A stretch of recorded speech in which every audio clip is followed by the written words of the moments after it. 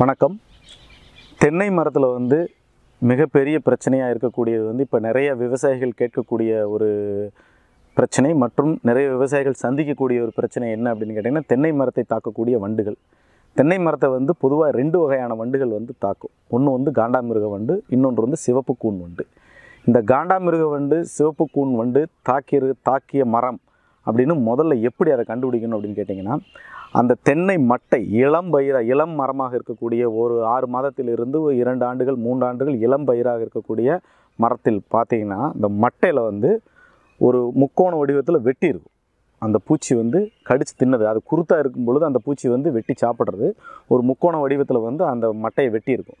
அப்படி ஒரு நீங்கள் மரத்தை பார்த்தீங்க, ஒரு இலையை பார்த்தீங்க அப்படின்னா, தென்னை மட்டையை பார்த்தீங்க அப்படின்னா, கண்டிப்பாக அந்த மரம் காண்டாமிருக வண்டினுடைய தாக்குதல் உட்பட்டிருக்குது அப்படிங்கிறத நம்ம தெரிஞ்சுக்கலாம். ரெண்டாவது கூன் வண்டு, சிவப்பு கூன் வண்டு அப்படிங்கிறது வீவில்னு சொல்லக்கூடிய ஒரு கூன் வண்டு தாக்குதல். அந்த கூன் வண்டு பார்க்குறதுக்கு லேசாக இளஞ்சிவப்பாக இருக்கும்.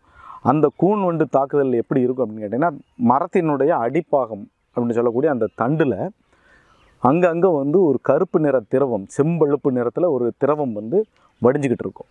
அந்த திரவம் வடிகிறது காஞ்ச மாதிரி இருக்கா, நல்லா தண்ணி மாதிரி வடிஞ்சிட்டு இருக்குதா அப்படிங்கிறத பார்த்தோம்னா, அதனுடைய தாக்குதல் எப்போ ஆரம்பிச்சது அப்படின்னு நம்ம கண்டுபிடிக்கலாம். இந்த இரண்டும் தான் ஒரு காண்டாமிருக வண்டு அதில் தாக்கப்பட்டிருக்குதா அல்லது கூன் வண்டு தாக்கப்பட்டிருக்குதா அப்படிங்கிறத கண்டுபிடிக்கிறது. அந்த மரத்தினுடைய அடிப்பாகத்தை தட்டணும் அப்படின்னோம்னா டொம் டொம்னு சவுண்டு வரும். அந்த சவுண்டு வந்துச்சு அப்படின்னா உள்ளுக்குள்ளே அந்த வண்டு இருக்குது, உயிருடன் இருக்குது அப்படிங்கிறது அர்த்தம். அதுக்கு அடுத்து அந்த வண்டு அந்த மரத்தினுடைய அடிப்பாகத்தில் காது வச்சு நம்மளும் காதை ஒட்டி வச்சு கேட்டோம் அப்படின்னோம்னா, உள்ளுக்குள்ளே அந்த மரத்தை சுரண்டி சாப்பிடக்கூடிய, அந்த தக்கையை சுரண்டி சாப்பிடக்கூடிய சத்தமும் நமக்கு கேட்கும். இதிலிருந்து அதில் அந்த காண்டாமிருக வண்டு, சிவப்பு கூன் வண்டு அந்த மரத்தில் இருக்குதுங்கிறத நம்ம கண்டுபிடிச்சிக்கலாம். இந்த வண்டுகள் பெரும்பாலும் நாட்டு மரங்களை தாக்குறது கிடையாது.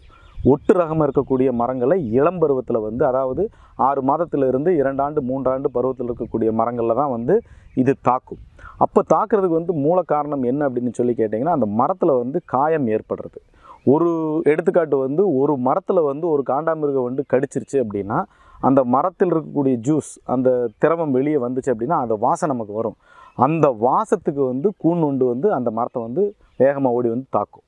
ரெண்டாவது, இலை மரத்தில் நம்ம சின்ன மரங்களில் நம்ம உழவர்கள் அந்த மரத்தினுடைய சொந்தக்காரங்க அல்லது வேலை பார்க்குறவங்க என்ன பண்ணுவாங்கன்னா, மரத்தை ஒரு கொத்தி விடுவாங்க. இந்த அருவாளை வச்சு கொத்துறது அல்லது ஏதாவது ஒன்று பண்ணும்பொழுது என்ன ஆகும்னு கேட்டிங்கன்னா, அந்த மரத்தில் காய் போடுற சமயத்துலேயோ ஏதோ பண்ணும்பொழுது அதில் இருக்கக்கூடிய அந்த காயம் ஏற்பட்டுச்சு அப்படின்னா, அதிலிருந்து வரக்கூடிய வாசத்திற்கு இந்த வண்டுகள் அதிகமாக தாக்குதலை ஏற்படுத்தும்.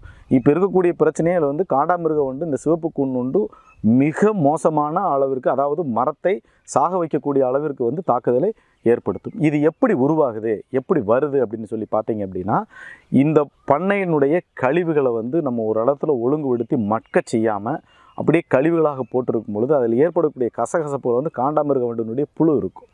சாணி எருவு வெளியேருந்து கொண்டு வந்தோம் அப்படின்னம்னா, அதை முறையாக மக்க வைக்கலை அப்படின்னா, அந்த சாணி புழுன்னு சொல்லக்கூடிய ஒரு புழு நீங்கள் பார்த்துருப்பீங்க. நல்ல பெரிய வெள்ளை கலரில் ஒரு புழு இருக்கும். அந்த புழு தான் காண்டாமிருக வண்டினுடைய இளம்பருவம். அது அங்கே நிறைய இருக்கும். நம்ம முதல்ல காண்டாமிருகத்தை கட்டுப்படுத்தணும் அப்படின்னம்னா, இந்த உரம், அதாவது சாணி எருவு போட்டிருக்கிற இடத்த களைச்சி விட்டு அங்கே புழு இருக்குதான்னு பார்க்கணும். அந்த இடத்துல புழு இருந்துச்சு அப்படின்னா அதை அழிக்கிறதுக்கான வழிமுறைகளை தேடி கண்டுபிடிச்சோம்னா காண்டாமிருக வண்டு தானாக அழிஞ்சிடும். ரெண்டாவது, காயம் ஏற்படுத்தக்கூடாது.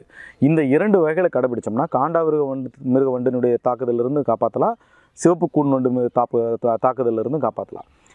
இதற்கு மெட்டாரைசியம் அப்படிங்கிற ஒரு உயிர் கொல்லி, அதாவது ஒரு பூஞ்சானம் இருக்குது. அந்த மெட்டாரைசியம்ங்கிற பூஞ்சானத்தை நம்ம அந்த வேரை சுற்றி ஊற்றி விடும் பொழுதோ அல்லது அந்த எருவு குழியில் சுற்றி ஊற்றி விடும் பொழுதோ அதில் இருக்கக்கூடிய பூஞ்சான இலைகள் பரவி அந்த இளம் புழு அல்லது அந்த வண்டினுடைய மேல் உடல் பரப்பில் பரவி அதை கொல்லுது அப்படிங்கிறது ஆய்வுகளில் நிறைய இடத்துல நிரூபிக்கப்பட்டிருக்குது. அதே மாதிரி விவசாயிகள் நிறைய இடத்துல இந்த மெட்டாரைசியம் அப்படிங்கிற உயிர் பூஞ்சானத்தை பயன்படுத்தி இந்த காண்டாமிருக வண்டு மற்றும் சிவப்பு கூன் வண்டு தாக்குதலை கட்டுப்படுத்துகிறாங்க.